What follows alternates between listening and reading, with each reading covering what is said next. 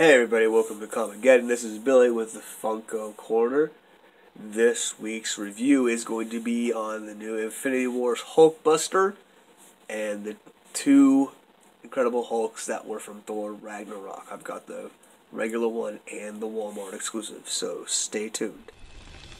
Hey guys, welcome back to Comicgeddon TV, where all geek culture collides. If you're new to the channel, don't forget to hit that subscribe button so you don't miss out on future videos.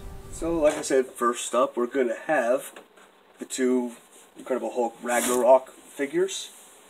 They are both labeled with different numbers. With this one is 249 and this one is 241.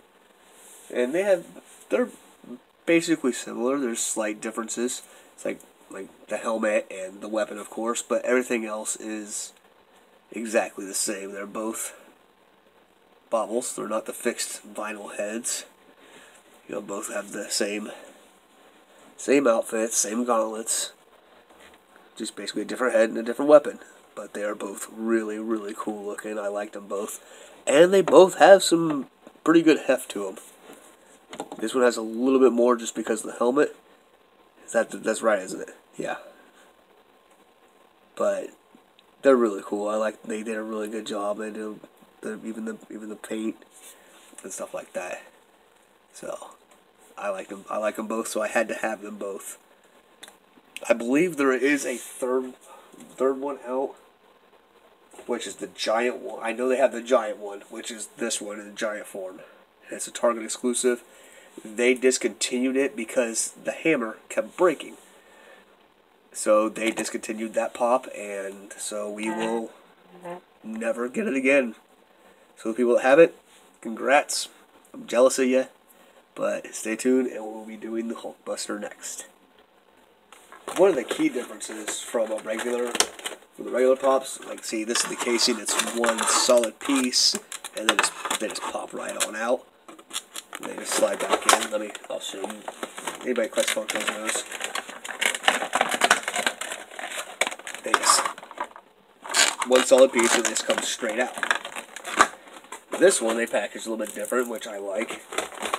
And we'll make sure if I got him in the shot. There we go. He is actually in a divider pack, which makes a lot more sense than trying to put this big hefty pop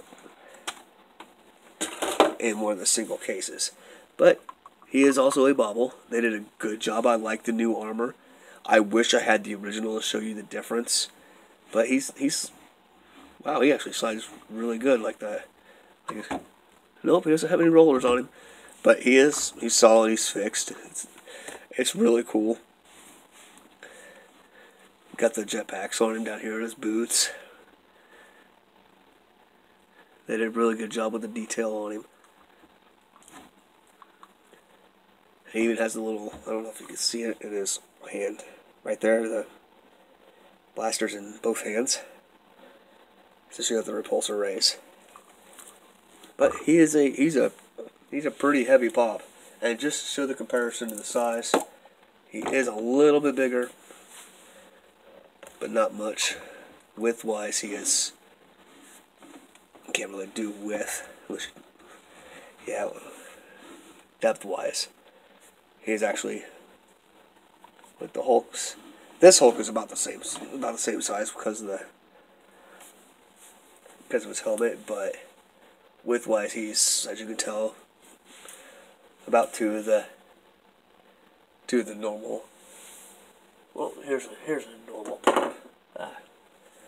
Here's a normal Funko. So, and it's Aladdin. I think Aladdin would lose that fight even with Genie's help. But I digress. But this is the Infinity War Hulkbuster, like I said. You got and the two Thor Ragnarok Incredible Hulks, the Walmart exclusive over here, and then the regular. But thanks for watching. Make sure to hit that subscribe button, hit the like button, put your comments down below, and stay tuned next week. I will be doing another review. See you then. Stay cool.